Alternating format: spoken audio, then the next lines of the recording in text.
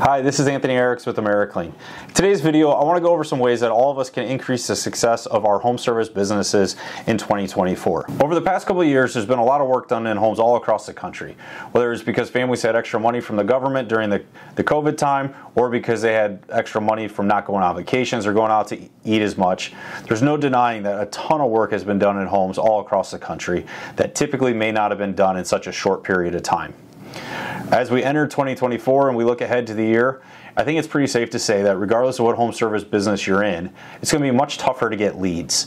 A lot of the work that would typically be done, say in 2024 or 2025, was done early during the COVID time because families were home, they had cheap interest rates, and they had extra disposable income.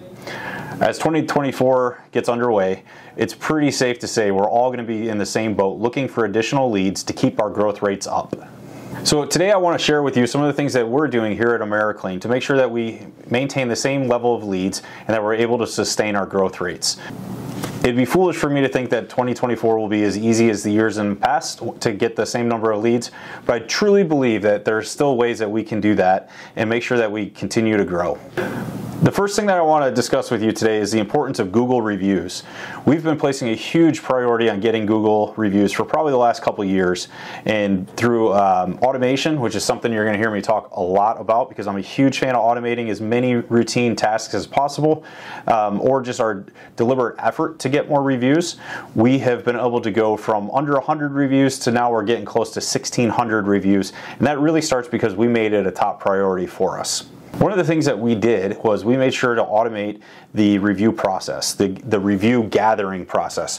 We use a product called Chirp. It's a software that directly integrates with our home service management program, our CRM, our job management software, whatever you choose to call it, which is House Call Pro. Now, if you happen to be a Service Titan user or a Jobber user, Chirp will fully integrate and be able to take over 100% of your customer communication through your software. If you use House Call Pro, Chirp is a fantastic option. There's also another one that we really like called My Service Robot. It'll do basically the same stuff, but it has a few more options because it's built on the Go High Level platform. As I mentioned, I'm a huge fan of automating tasks that we either have to do on a really frequent basis or the tasks that are really important and I don't want to leave up to human error. So with Chirp, what we do is we send out a text as soon as the job is completed and we ask that customer, hey, were you happy with the work that our technician did? If you are, would you please click on this link and leave us a review on Google. So it's really important though that you don't just send one request for text or for a review. It's really important that when we set up these automations that we don't just ask for the review once. We ask multiple times until they actually go ahead and complete the review step. So what we'll do is we'll ask for the review right as soon as the job finishes. While the customer service experience is fresh in their mind, while they're happy with the work, and before life gets busy and distracts them, we ask for that review. Now, if they're busy and they can't do it, a few days later, we'll send another automated message through Chirp, and we'll ask for that review at that time. Speaking of reviews, it's really important that we're going into our Google My Business, or whatever they're calling it today, accounts, and we go in and we respond to these reviews. Google really, really likes it. It's part of their algorithm that they like to see people going into their accounts, interacting with customers, and showing engagement with the reviews being left. Now, there's a couple different schools of thoughts that when we leave these reviews, we should try to embed keywords into our responses. I've done a ton of research, and for every person that says, yep, it matters, you'll have somebody else that says it really doesn't matter. Personally, I figure, what the heck, why not? Let's just go ahead and try to work that into our response to the review. So this is something that definitely can be automated. My Service Robot will do that for you. You can use artificial intelligence. You can have ChatGPT respond to these for you. Personally, we like to do it in-house, add a little human element of the interaction to that response. So that's something that we still do in-house. Staying with Google and stuff that we can do very easily is making sure that we are keeping our Google My Business profiles up to date. So this means going in weekly, putting in new photos. You can add updates. If you have a special, you can go ahead and put your special in there, but try to add something to your Google My Business profile at least once a week. Easiest way to do this is pick a day of the week, go in to respond to your reviews, drop in some new photos that your field staff has got, put them in there, and then also just add a quick little update. The next thing that I want to talk about, and this is something that we're really putting a huge emphasis on here at AmeriClean, is making sure that we reactivate our customer list on a regular basis. We all know it's much easier to keep a customer than it is to get a new one. 2024, when leads are going to be down pretty much across all industries, we know this. It's really important that we take advantage of our customer database to find as much new work as we possibly can. A couple ways that I like to do this is via email. You could do seasonal newsletters with tips based on whatever season we're in. You could use that same email newsletter to promote your specials, promote a maintenance club, which we'll talk about here in a minute, or you can send out a text via Chirp or My Service Robot reminding people it's been X amount of time since their last service. We like to do this for carpet cleaning especially. You should have your carpets cleaned every 12 to 18 months to maintain your warranty. So what did we do? We set up an automated text reminder in Chirp that if they don't schedule a carpet clean during that time, we're going to send them out a text message saying, hey, it's time to have your carpets cleaned again. Are you ready to schedule? Really simple way to do this. It's a highly repetitive task. So this is where I like to lean on automation to just make sure that gets done every single day. So this next one is one of those things that a lot of people either love or a lot of people either hate. It's direct mail. Now, a lot of times what we'll think about for direct mail is, oh, I have this customer list. I'm just going to go ahead and send them out a quick little postcard with maybe a special on it. Awesome, great way to reactivate your customer list. Very important to do. But there's also a little hack that you can use to go out and strategically find new customers. So we use a program called SendJim. There's also a program called Dope Marketing. We've used both. I like them both. Just a couple things in SendJim that probably put it to the top of my list. So that's why we still use SendJim. What we like to do is we like to find very specific neighborhoods that have something that would lead them to need our service. So an example for our HVAC friends. Say the average lifespan of a furnace is 10 years. Now it could be higher, it could be lower, we all know that. But say it's 10 years just for this example. What you can do is you can go out, figure out which neighborhoods are roughly 10 to 15 years old, and then through a program like SendJim or Dope Marketing, you can go in and build a geofence around that subdivision. And you can mail them a postcard saying, the average life expectancy of a furnace is X amount of years. If your furnace is getting close to this date and you don't want to be left without heat in the winter, or you don't want to be without AC in the summer, give us a call. We'd be more than happy to come out, do a free assessment, and if your system needs replacement, we'll write you a quote for replacement. Really, really simple. The reason I like this better than Every Door Direct.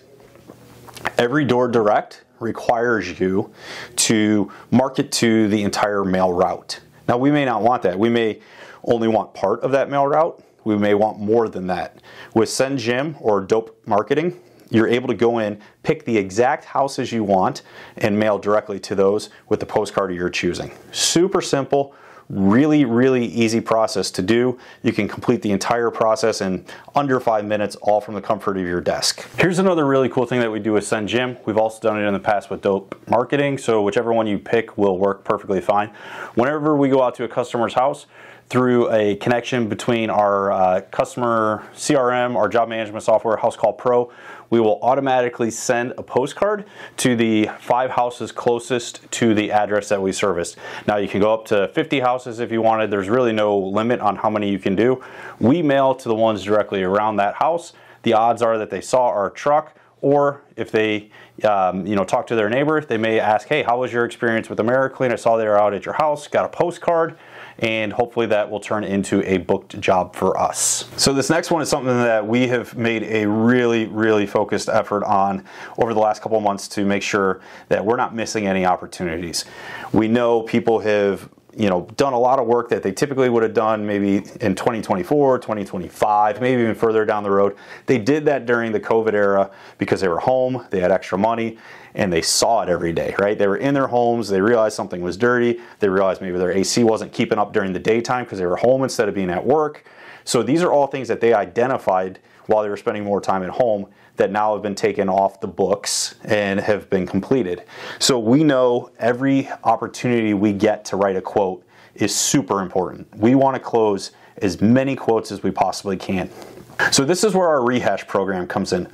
What a rehash program will do is it'll take quotes that have been written but not approved, put them into a follow-up cycle with the sole purpose or sole goal of trying to get that quote to close. So this again is something that we automate. Typically for us, we'll go out, we'll write the estimate, and then we'll either get a yes or no right at that time. Some of the common things that we hear if we don't get an approval right away: oh, I have to talk to my significant other, or I'm getting more quotes, let me follow up with you once I get all 3 quotes. Everyone loves the magic number 3 quotes. So we hear that, and most of the time that's just an excuse of I'm not ready to make a decision, or more times than not, I don't want to tell you no. So what we like to do is we have a automated follow-up system, again via Chirp, My Service Robot. Either one of them will do this for you, where we send out a text as soon as we schedule the appointment. Here's what to expect. So now the customer knows AmeriClean's coming out. Here's what they should expect as far as the service experience. So our technician goes out, they do their assessment, they write the quote. We like to then 3 hours later send a ringless voicemail saying, hey, this is Anthony with AmeriClean. Just wanted to make sure you got the quote. If you have any questions or if you didn't receive it, give me a call. A lot of times what we find is the ringless voicemail will catch the quotes that go to the spam folder. People, aren't real good about checking the spam folder even though they should be expecting an estimate. They just assume we didn't send it. So by saying we sent it, do you have any questions?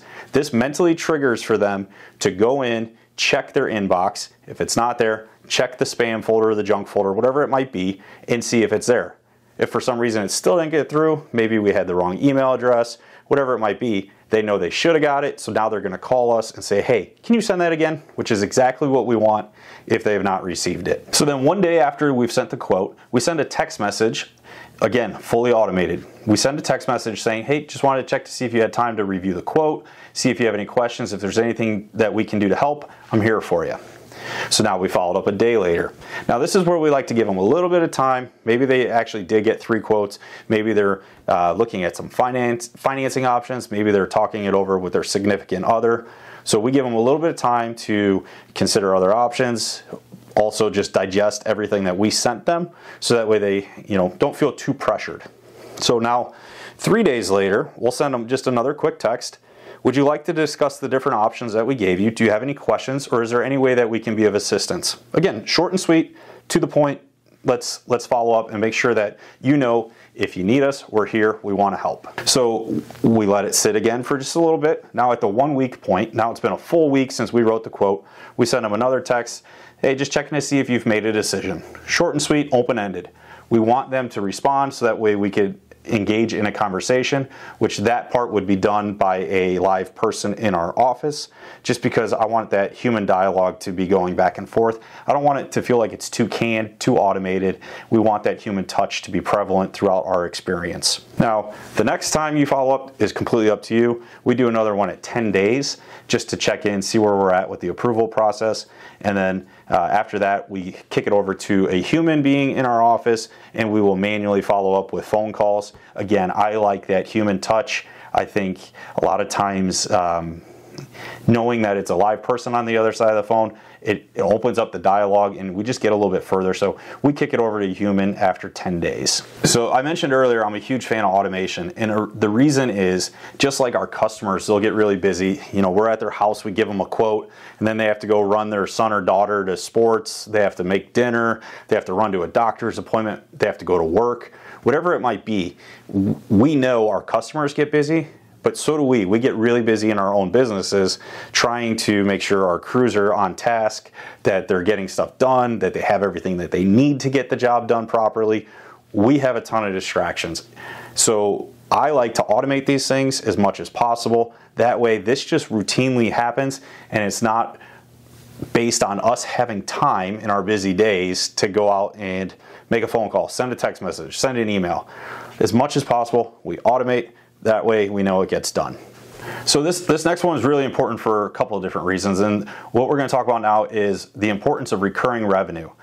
For us in the carpet cleaning and air duct cleaning and restoration industry, it's pretty difficult to have routine service. On the restoration side, no one's going to go on a maintenance plan and say, hey, I plan on my house flooding in 18 months. Can you go ahead and get me on the schedule? Like, it's just not going to happen. But we have opportunities on the cleaning side, whether it be dryer vent cleaning, our air handler cleaning for some of our industrial customers, air duct cleaning in those industrials or exhaust systems in the industrial customers' facilities. We know those need to get cleaned on a regular basis. So we want to get them on a service plan as much as possible. For you, our HVAC friends, you guys have a tremendous opportunity through some sort of club membership to get people set up for biannual service, is what typically we see, to come out, make sure the AC is ready, make sure the heat's ready, but also you get that recurring monthly revenue, so you know each month I have X amount of revenue coming into the company. So a lot of people are hesitant to offer these memberships, and my response to that always is, we live in a membership-driven society. Whether it's streaming service on your TV, even cable, if you still have cable, our cell phones, car washes, you can get your food delivery services, your gym memberships, the list goes on and on and on. You have all these things in our lives that we've more or less set on autopilot, or we have automated by joining a membership club and saying we're going to pay X amount a month or money every month, so we know that this service is just going to be taken care of. It's one thing off my plate. I can get back to being my kids' chauffeur and make sure that they get everywhere they need to go. And for me, I don't have to worry about it. So we're all probably in the position where we use these memberships and these monthly service agreements to make our lives easier. Now, on the flip side of that, we have an opportunity as the HVAC contractor to create our monthly membership programs where we go out, we'll do our tune-ups, whatever else you want to include, but that way when it's time for the AC to kick on or it's time for the heat to kick on, our customers know it's just ready to go. Huge opportunity for you guys to build these membership clubs, whatever you want to call it, so that way you have this recurring revenue ready to go every month. Another huge benefit of the recurring revenue, if you listen to any of the podcasts, you read any books, news articles, Twitter, whatever it is, you've seen the HVAC space has had a tremendous amount of involvement from private equity.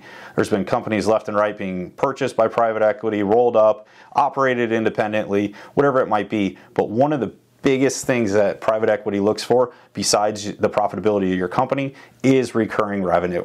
They love recurring revenue because they know I'm going to spend X amount of money, I'm going to get X amount of revenue every single month.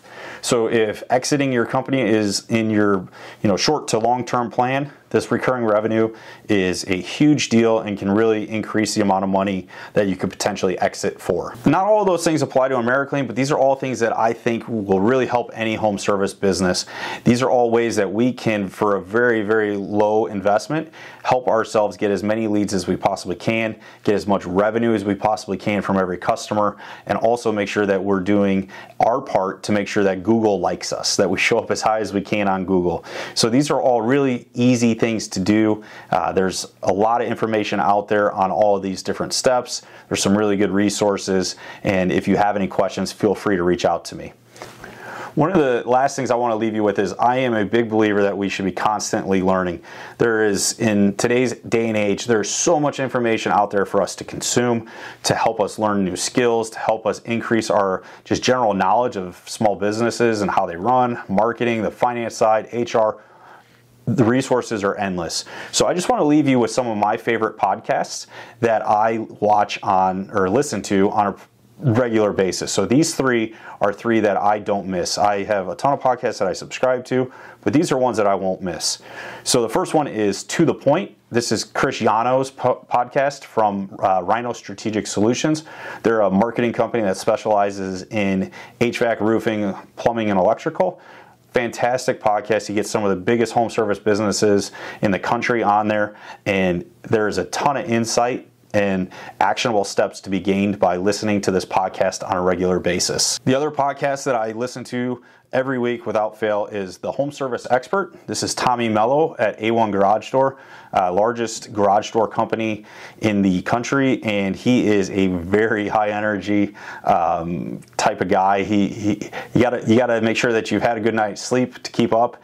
But he offers a ton of good information, gets fantastic experts on his show that speak about customer service, HR, culture, finance, marketing, sales training for your technicians, you name it. He has an expert on that will just give you really, really solid advice. The last podcast that I listen to quite a bit is Owned and Operated. This is a gentleman who owns a company out in Ohio. They do quite a bit of different services, HVAC, plumbing, sewer. They do restoration work like we do.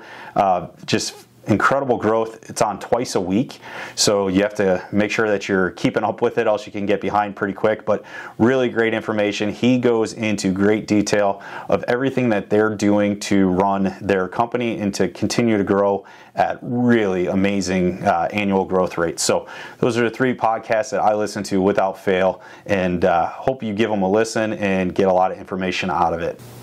So I hope you found these tips to either be helpful or just maybe even remind you of something that you used to do and that was working, and just maybe reignite that spark in you to go and make sure that we're doing all this on a regular basis.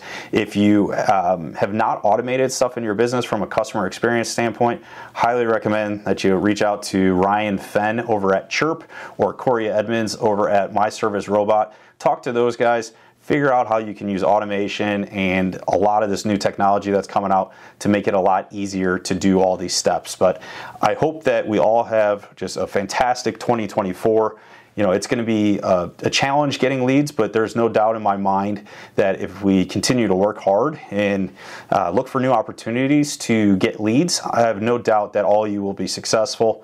And personally, I just really appreciate everything that you've done for us now for going on 38 years in January. We'll be celebrating our anniversary, and I really appreciate the partnership. I appreciate the trust that you place in us to take care of your clients. And if there's ever anything we can do to help make sure that you continue to be successful, we're here to help. So thank you so much for your support. Thank you for taking the time to watch this, and just hope you have an amazing 2024.